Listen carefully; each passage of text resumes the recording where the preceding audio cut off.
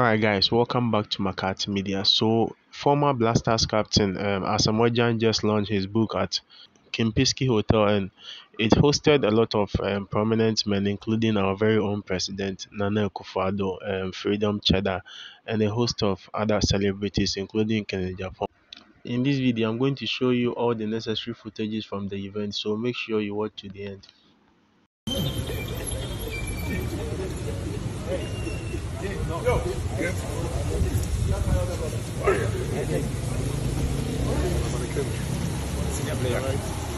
You know it?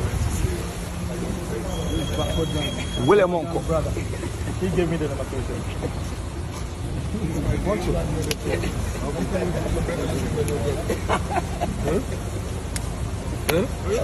Yes, sir. Yes, sir. Yes, sir. You right? Come on. Come on, come. You good? Inside there. Whiskey boy. Hey, nice to meet you.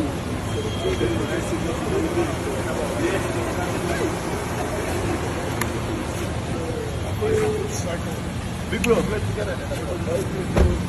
Come on,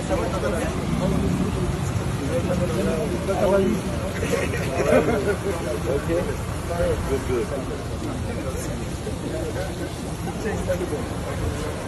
Good.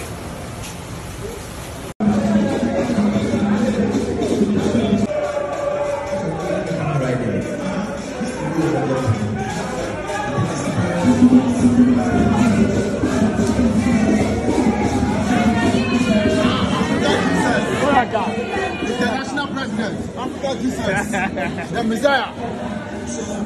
Please, we have standing acknowledge the first man of the land, President Nana Akufo-Addo. A round of applause, ladies and gentlemen, as we welcome His Excellency, the President of the Republic of Ghana, Nana Akufo-Addo. Please keep the applause going. Please keep it going.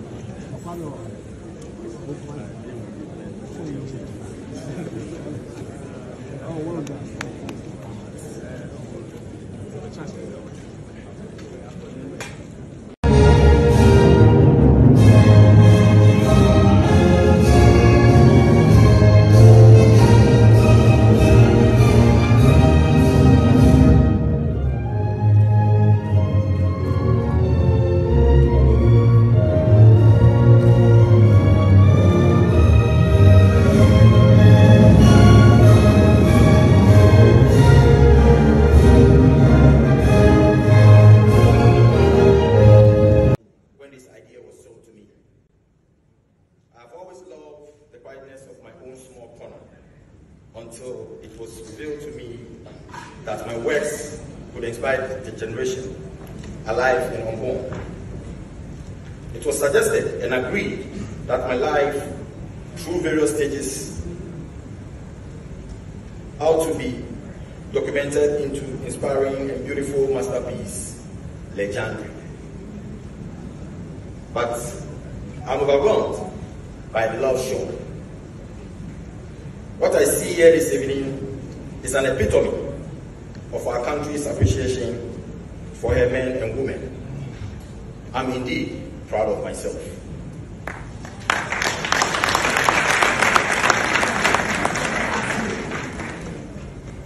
I must commend the entire team behind this brilliant idea and wish to appreciate them for the hard work and sacrifice made to see this happen. My sincere gratitude also goes to the business community of Ghana for the warm reception and support accorded me when I knocked on their doors. The book details the intricate part of my life and career. It also talks about my amazing times with the senior national team, the Black Stars, and the success we have won together. Carefully worded and fact-proved, the book is a clear recollection of every tournament I have been to It is my hope that this book will enlighten future generations on what it has been. Mr. Chairman, let me repeat how honored I am to have you all here with me to celebrate the wonderful works of my life and career. Your presence, ladies and gentlemen, is indicative of the impact this blessed life of mine has made continue to make. I'm mostly assured to keep up the good work.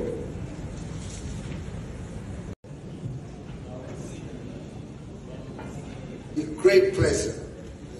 It's a big honor for me to be able to say that the book, Legendary, the autobiography of ASAMOAH GYAN, duly launched.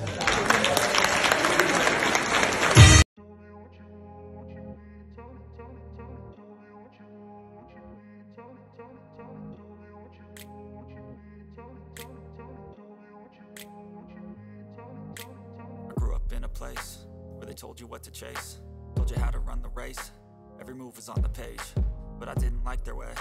Had to fight and misbehave, had to find a way to change, had to leave to find my way. Caught up in a daydream, I beat my mind up there almost daily. It's how I pass time, no opinions safely. It's how I understand what I want in this place, see. Cause everybody wanna tell you bad things, what could go wrong, what fame brings. But success is a finicky thing, and if you ain't sure, no, it'll never be.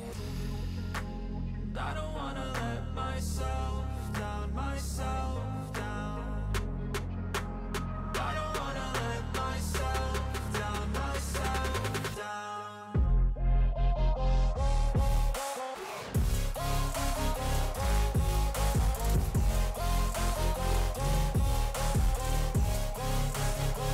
Ladies and gentlemen, just before this interview with Gary R. Smith, I would like to... And now, ladies and gentlemen, I hand you over to Gary R. Smith as he digs into the mind of this great man. Gary.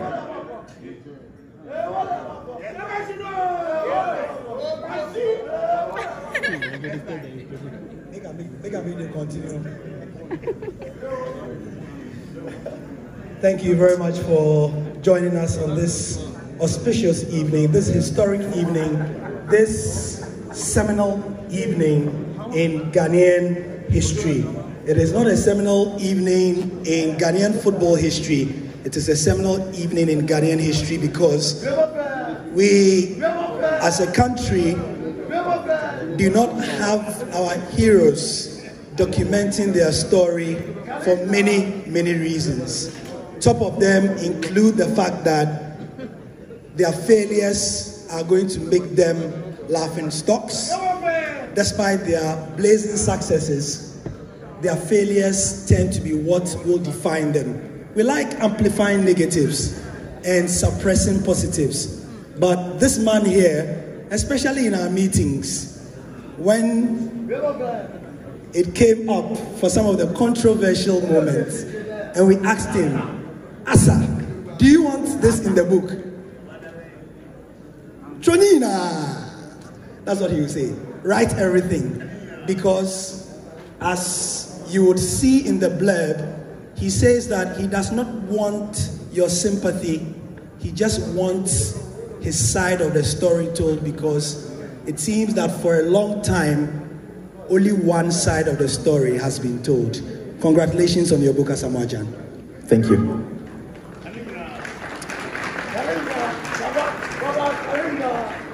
You just watched your documentary, or the documentary that was done for you, more accurately. How did you feel?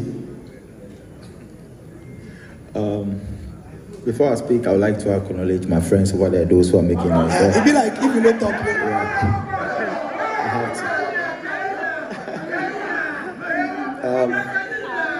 If people don't know, when I played in Dubai, I lived in Dubai for 5 seasons, 5 years.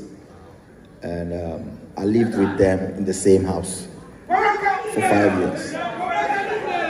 You know. So, yeah. So back to your question.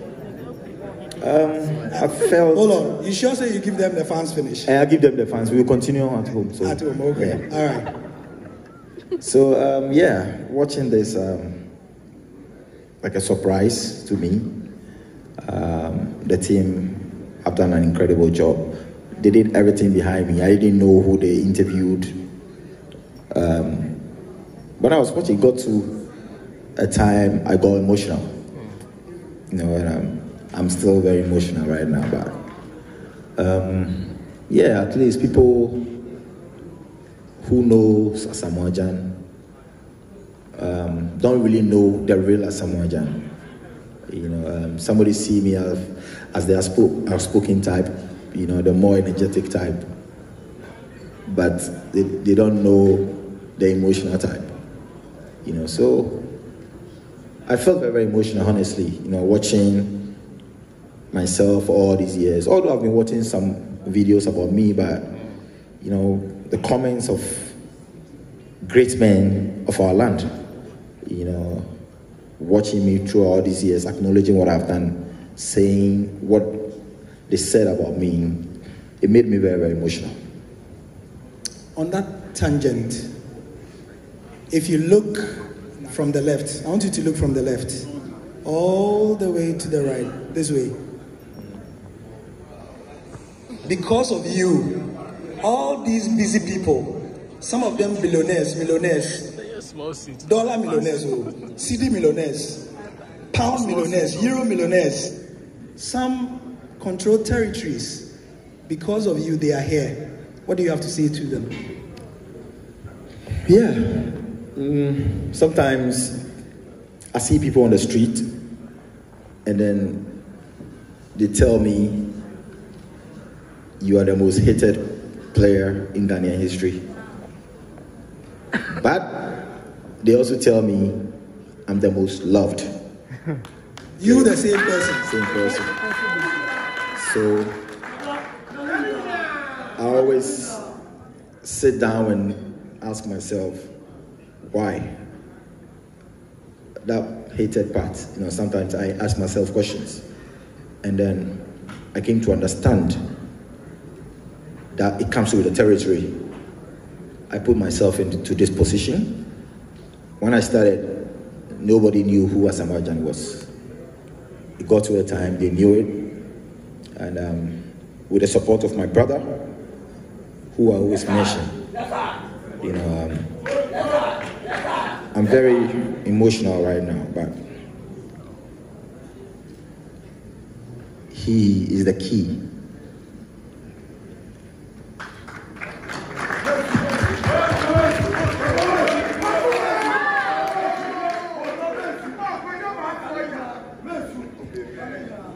He's the one behind my success. You know, sometimes criticisms and everything comes, people blame him for him being a bad influence or something, but they don't know what he has done behind the scene. I'm the one who knows it. And this is what makes the book very, very interesting.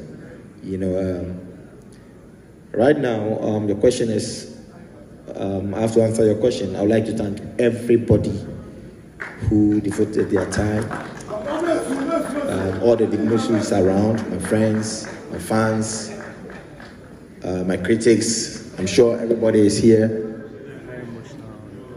And of course, the man of the land is on his way coming. And he has done a lot. The former president, John Dramani Mahama. There is one minister who I loved so much. He was a former sports minister.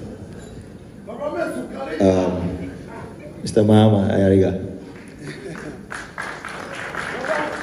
He was a friend before becoming a minister, and I acknowledge what he has done for me personally. And our former minister, Mr. Yiti Mensah, sports minister, he has done a lot. And then everybody who came here to support me. And I would like to thank everybody for the love shown to me tonight. Yeah. So, next question. Next question, he said. The next question. Now, after thanking everybody, I mean, we look at the book you've written. We have established that it is a trail-blazing document. Asa, if you didn't know, I put it to you that you have become, by this work, by this step, the first footballer in the great history of Ghana. Please give it up for him.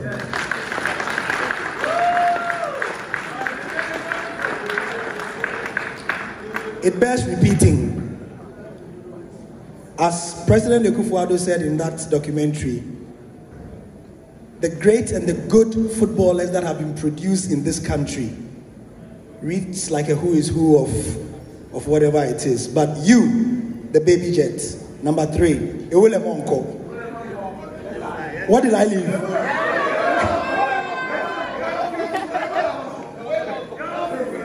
Actually, let me come in right there. This Ewule Monko thing, I think it started from my senior captain, Stephen Apia. Oh, really? Yep.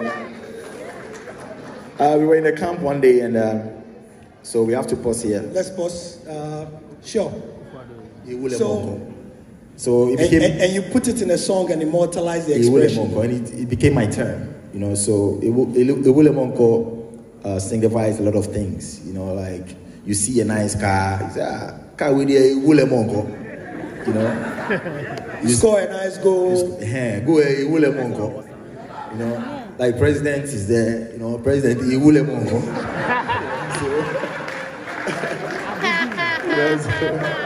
And now my friend Adebayor has taken over. Anytime I call him, Ewule Monko. So now Adebayor has taken the Ewule Monko from me. So as they say, if my Mr. Ato, you are more biblically inclined, they say Apollos watered. Is it Paul watered or Apollos watered and then something? Not.